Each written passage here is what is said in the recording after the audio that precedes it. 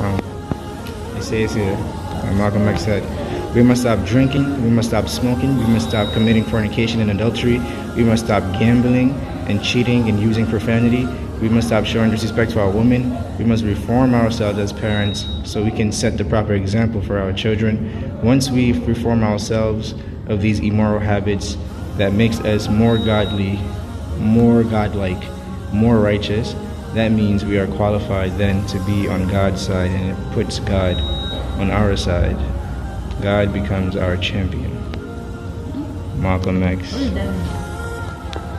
means that we must stop doing bad and do good in order for Allah to support us and help us. If you help yourselves, then Allah will help you, as Allah says in the Quran. In Surah Al-13,